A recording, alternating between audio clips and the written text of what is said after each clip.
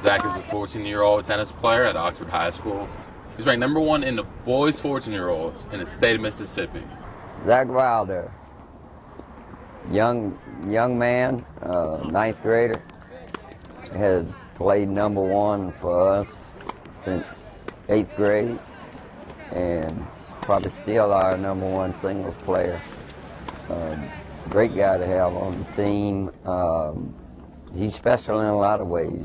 He works hard at his game. He's a good teammate. He'll play any position I ask him to, and on top of being an excellent tennis player. Debbie Swindle and Lewis Nash have been influential in the early development of Zach.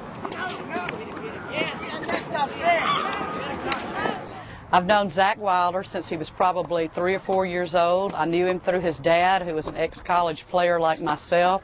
Zach's been with my program since he was probably 6 or 7 years old. I'm looking forward to Zach playing collegiately and helping bring Oxford High School a state championship this year. When I moved here and started coaching the team, she and I had already known each other. And I said, I'll take the job if you bring the players along.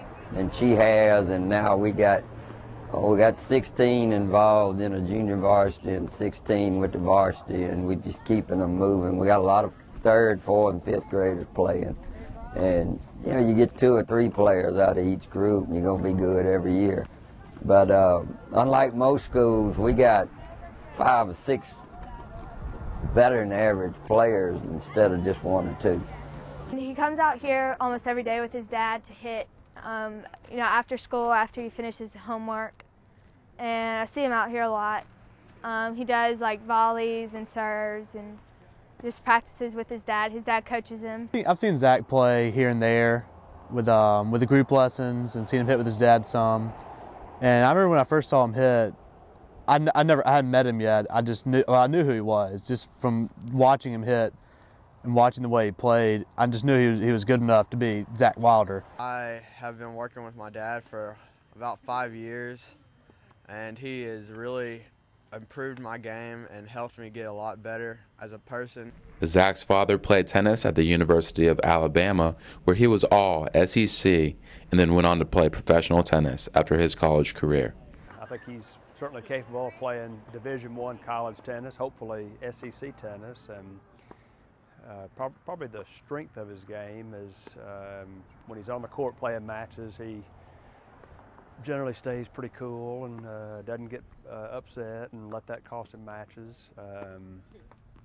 He's a consistent player, plays real steady, not real flashy, but just kind of a solid player. Zach has been working on his game with his father. His father has been a major influence in his tennis career as Zach continues to perform. He goes to lots of tournaments over the weekend. He has to leave practice for lots of tournaments. He goes all over the state, in Florida and Georgia and Alabama. He's got lots of potential. He just needs to keep working on his game, and hopefully he'll go to a college that will be good for his game, and he can improve a lot there.